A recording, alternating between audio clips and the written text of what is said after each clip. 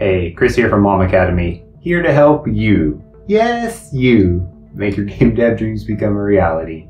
Today's part 13 of the AI series where we're doing procedural NavMesh baking.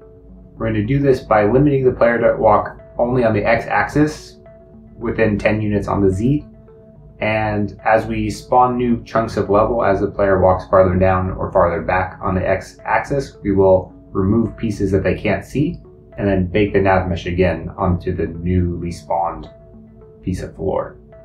You can see that up here. You should have been able to already see it. And what that's going to do is allow us to limit how big our NavMesh is that we're trying to bake, because doing baking at runtime is kind of a touchy subject, especially if you're targeting like a mobile platform. You want to really keep that NavMesh as small as possible whenever you bake. Otherwise, the players will notice there's a stutter whenever it happens, depending on their device specifications. When you start talking about console or desktops, you can have a little bit larger ones before it's really noticeable. And you can also tweak the NavMeshSurface settings like we talked about in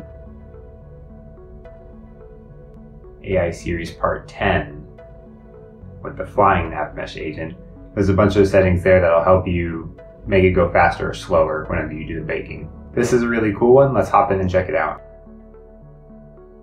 Since we're talking about procedural NavMesh generation, in this video we also need a procedural level. So I made a new scene where it has the same basic structure, I just don't have very much in it. We have the directional light, world geometry, a floor manager object that currently does nothing, the same player we've been using, and the main camera that is the exact same as we had before. If you're following along, you can actually copy paste the player and the main camera into a new scene, create an empty world geometry object, and attach a NavMesh surface to that world geometry object. In there, we're only going to use a player on this particular video. Just make sure that it has the collect objects children, and you can leave everything else alone. I've also constructed a floor section in ProBuilder. It's a 10x10 ProBuilder cube for the floor, where I have a 1x1x10 cube on either side. Those stretch the entire length of the cube in the x-axis direction, so the red line on the transform tool is the x-axis, and the blue one is the z-axis. So on both ends of the cube on the z-axis, we're going to put a cube that extends the entire way. That's just to prevent the player from like thinking that they can fall off. It's not really mandatory. It just kind of makes a level it feel more like an actual level or an actual game. Inside of there, I put some obstacle cubes. They're 2x1x1 and 3x1x1. Again, there's nothing special about how these are set up. The walls all have a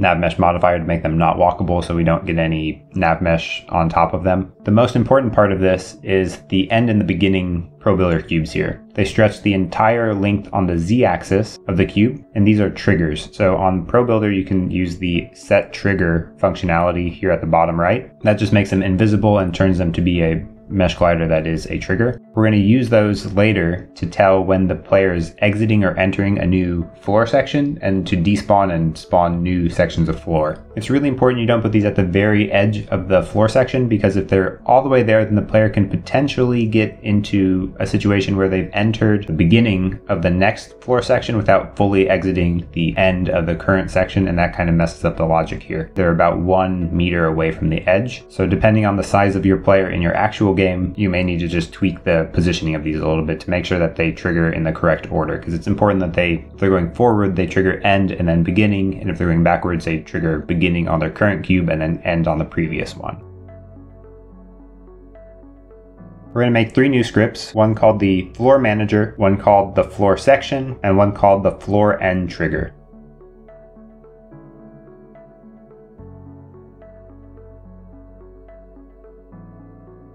If we hop to the floor section, we'll make the floor section extend the poolable object class. This will be that prefab we were just looking at. We'll do a public int index. That'll be the index and world space that this particular floor section is. We'll add a public delegate void reach end event floor section.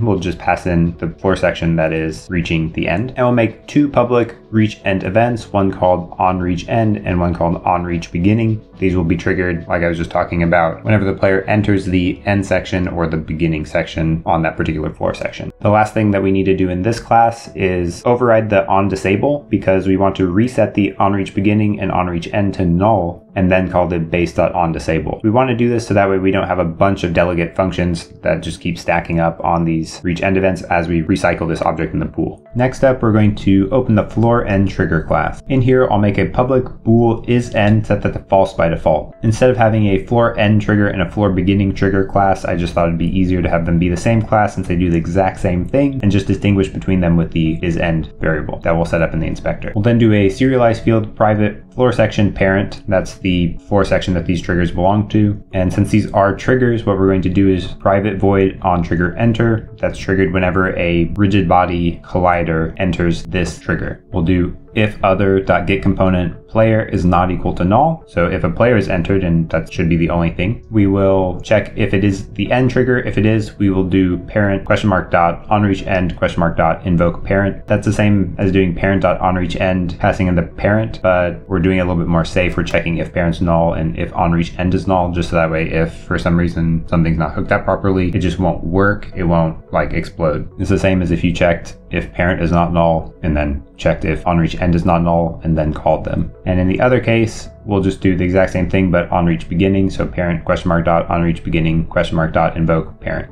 If we hop back to the Unity editor, let's set up this prefab. We'll select the root floor section game object and attach to the floor section script. Then on the end, we'll attach a FloorEndTrigger, make sure isEnd is checked, and drag the floor section to the parent. And we'll do the exact same thing on the beginning. We'll add the FloorEndTrigger script, make sure isEnd is false, and drag the floor section to the parent reference. Then we'll hop back to the scripts and set up the FloorManager. In the FloorManager, we're going to add a bunch of variables here. There's kind of a lot to keep track of. So we'll do a private transform world geometry, serialize that field, private transform player, serialize that field, private array of floor sections, floor prefabs, serialize that field, have a private int target floor sections, set that to 3 by default. Also serialize that field and give it the range from 3 to 10 attribute, so that way in the inspector you will get a slider that will limit your inputs from 3 to 100. I think I said 10 a second ago, it's 100. We need at least 3 sections because the spawning algorithm we're going to use for these floors is the player will be on one section, there should be one behind them and one in front of them at least. We're assuming these floors are not large enough that you can travel to the end of one and not see into the abyss of the skybox or whatever. So we want at least one to be in front of us at all times so that the player thinks that the world is a contiguous world and there's no just ending. We'll also add a private int half target floor sections that's going to be used to help manage the floor section spawning later. We will not serialize that field because it doesn't matter in the inspector at all, and it's a calculated value. We'll put a private int active section. Like we were talking about on the floor section, those have an index. This active section will correspond to one of those floor section indices, and this is world space index coordinates that'll help us spawn the floor sections reasonably. I'll do a private constant floor size equals 10 because I made the floor sections 10 by 10. There are other ways to calculate this value that are more dynamic and not error prone. Since we have an array of floor sections, we also need a private object pool array called pools. I want this to work with potentially multiple NavMesh surfaces, so I'm doing a private NavMesh surface array of surfaces. In this video, we're only using one surface, so that doesn't have to be an array. But if you want to take this code and use it where you maybe have multiple players or something like that that have different NavMesh agent types, you'll need this to be an array. And the last one is a private dictionary of int to floor section called active floor sections, and that's going to map the world space index to a particular floor section.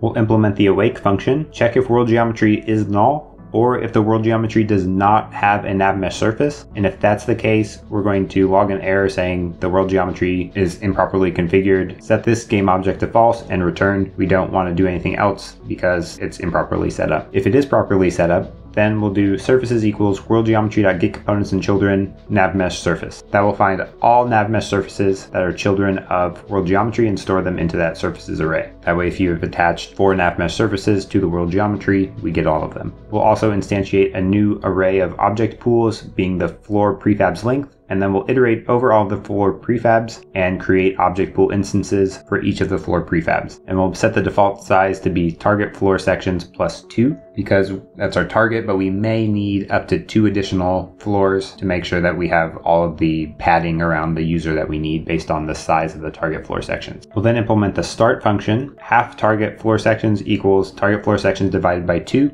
notice that these are all integers, so we do some integer division here, meaning if we have target floor sections be 3, we'll actually get 1 for half target floor sections, which is actually what we want. I'm not doing any float casting here because we're dealing strictly with integers. And then we're going to do kind of a weird for loop. We're going to do for int I equals -1 times half target floor sections. So in the case again of 3, that'll be -1 times +1, because it's -1. And we'll do I less than half target floor sections plus 1, which again would be 1 plus 1, which would be 2. So we're going from -1 to 2 in this case. And we want to do that because we're saying that the player starts at 0 index. So we want to spawn 1 behind him, 1 at 0, and then 1 in front of him. So that'd be -1, 0, and 1, which is exactly what this for loop gives us. Inside this for loop, we'll do spawn floor section, and we'll pass in a boolean of I is equal to half target floor sections, and we'll pass the second parameter to be I. That'll make more sense once we come down here and say private void spawn floor sections, bool bake NavMesh, and int floor index. So if we look above, we're saying we want to bake the NavMesh when we have I equal to half target floor sections. That'd be the last iteration of that loop. That way we're not baking the NavMesh each time that we spawn a floor section. We only want to do it after we've spawned all of them. And we pass in the floor index as the index of that for loop there. The first thing we'll do in here is check if the active floor sections, that's the dictionary of int to floor sections, contains the key floor index. So if we already have spawned something here, we don't want to do anything. We don't want duplicate prefabs on the same place. That's kind of silly. So if we need to actually spawn something, we will generate a random number between 0 and the length of the object pools. So we'll pick which particular floor section we'd like to spawn. We'll then spawn that object using the pools index by index.get object as a floor section, because we know all of these are floor sections. And we check if the spawned object is not null. If it's not, we will add this floor index and that spawned object to the dictionary of active floor sections. And then we'll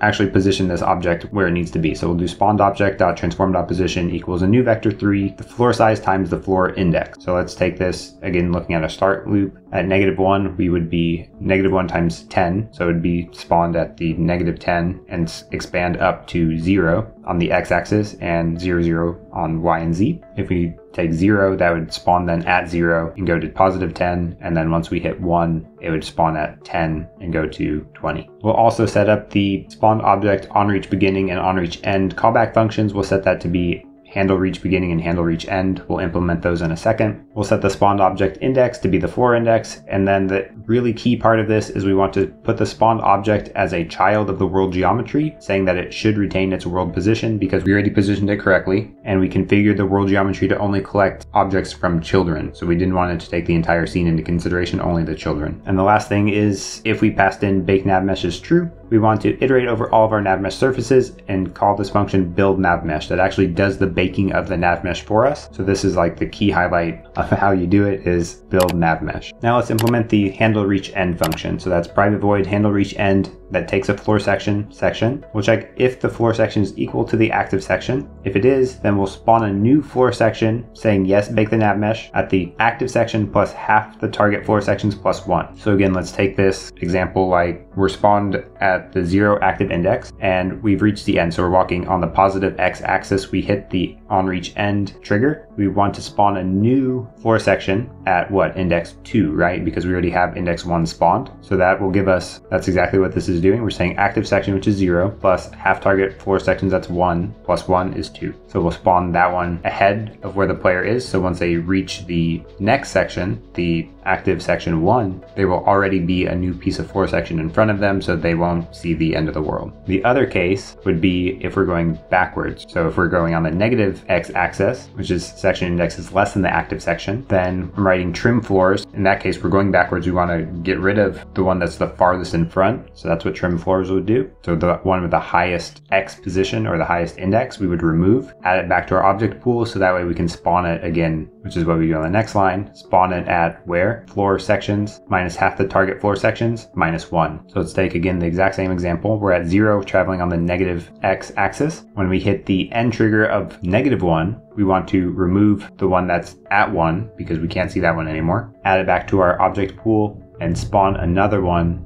that would be at what, -2, because we're entering -1. That way, again, we can't see the end of the world. Active section would be 0 minus half target floor sections is 1, minus 1 is -2. And then what we want to do is say we actually entered a new section. So we want to set our active section to be this section index, which would then be -1. Now, since I've been talking about how we re-add stuff to the pool, let's go ahead and implement that with private void trim floors. I'm going to do for each int key in active floor sections.keys. So we're going to go through all of the keys in our dictionary, which again at the beginning of this would be -1, 0, and 1. We'll check if the key is greater than half the target floor sections plus the active section. So let's take this case where we called it above, handle reach end. Half target floor sections would be 1, active section would be 0. So if key is greater than that, which it would not be because we'd be -1, or if key is less than active section minus half target floor sections, that's key would be -1, less than 0 minus 1 is false again. So we would do nothing in that particular case. And that's why we needed our object pools to have +2 size, because our target floor sections is what ideally we'd like, but we may need to go over that to make sure the player can still see the world. In the event, let's go one more down. Let's say we're on the -1 and we're going down again to -2. Then we would hit this where the key of 1 would be greater than half target floor sections 1 plus active section -1, 0. The one that was at target index 1 would trigger this to be true. We disable it with active floor sections indexed by key, which would be 1.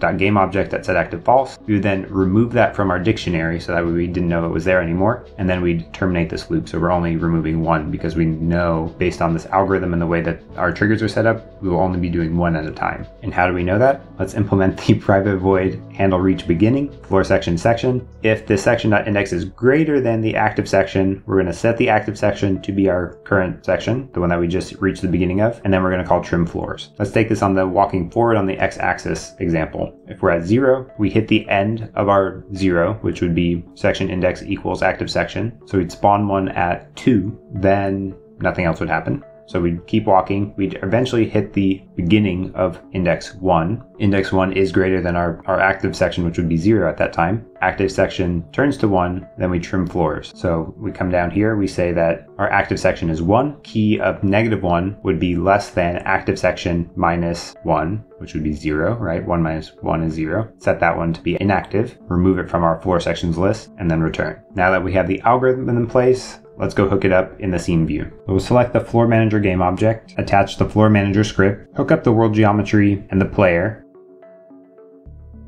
I'll drag the floor prefab to the floor prefab list. I'm going to leave the floor sections as 3 and active section as 0.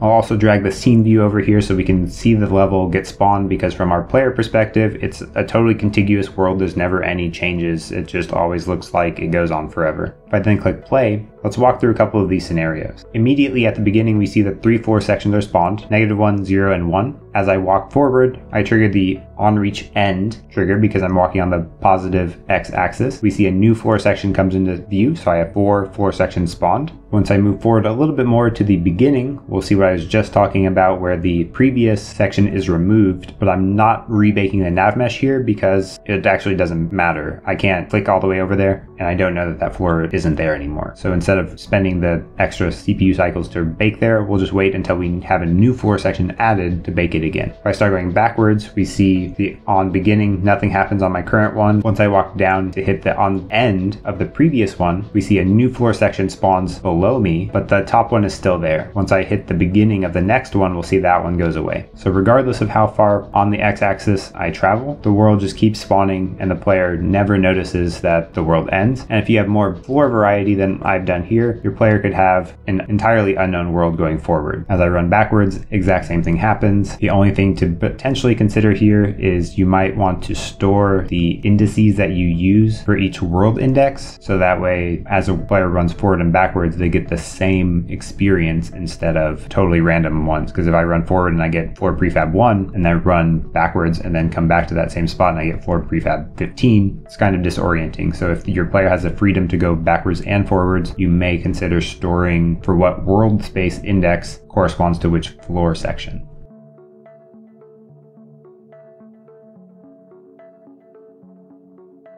I hope you got a lot of value out of today's video and you understand how the procedural level generation works, how to make new dynamic pieces of floor content so that way you can make a more dynamic level than one with only one prefab, and how to bake the NavMesh based on those active floor sections. If you've been getting value out of this video or the series, please like and subscribe to help the channel grow, reach more people, and add value to more people. There's new videos posted every Tuesday, sometimes on other days too.